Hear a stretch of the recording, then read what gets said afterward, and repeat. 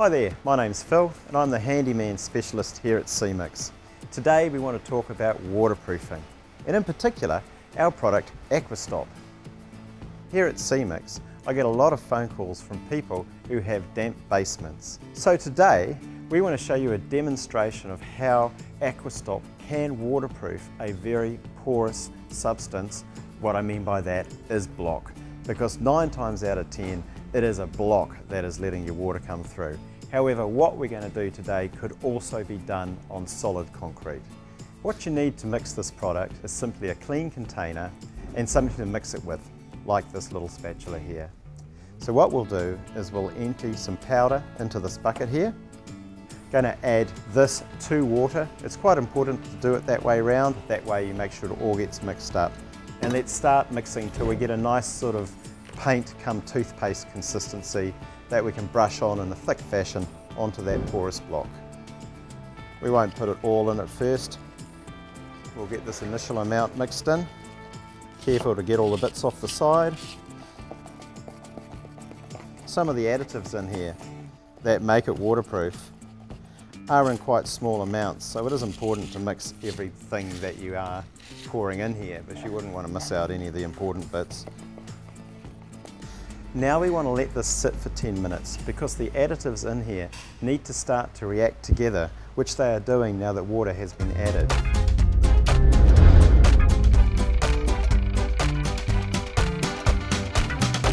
"10 minutes is up, we've had a cup of tea, and now it's time to get back to work. This is the block we're going to put the Aquastop onto, and first of all I want to dampen it. I've just got a spray bottle here with some water and we dampen it. It's always good to dampen a substrate when you put a topping on it. What you are stopping is this block sucking all the water out of there. You are also going to make a little slurry between this topping and this block that will help get into those pores. Now we simply pick up our brush, and because we're doing a membrane, we're conscious of the fact that we don't want to create any holes, so we'll just apply the product in one direction. No back brushing where we're lifting the product off the substrate, and we're trying to get a consistent film with no little pinholes. Now because we're doing a block, we're not going to achieve that on the first coat, so don't worry, you're going to need more than one coat on most substrates anyway, particularly on something as porous as a block. You need to let this first coat cure for at least 6 hours before you put the second coat on. Whenever we give a time like 6 hours, it's just an estimate. If it's a hot environment, it could be less. If it's a cold, damp environment, it could be longer. But you want this to have no tackiness and basically be cured before you put the second coat on.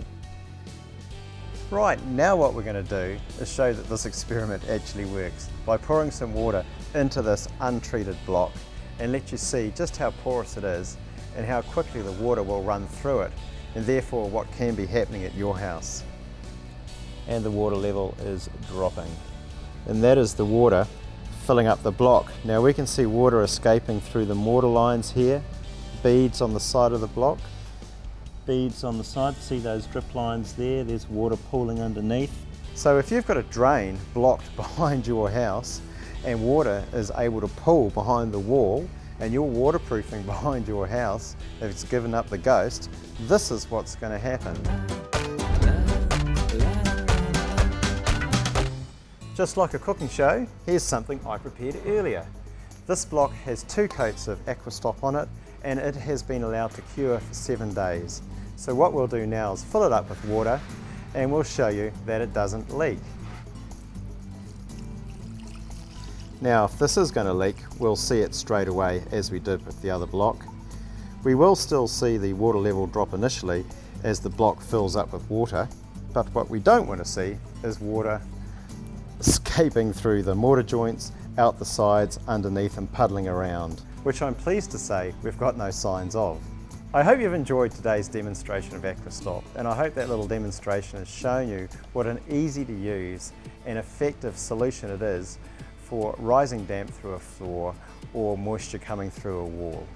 It is only one part of the Cemix range of waterproofing products. Some of them are shown behind me, and we'd like to demonstrate them to you at some time in the future. But for now, thanks very much.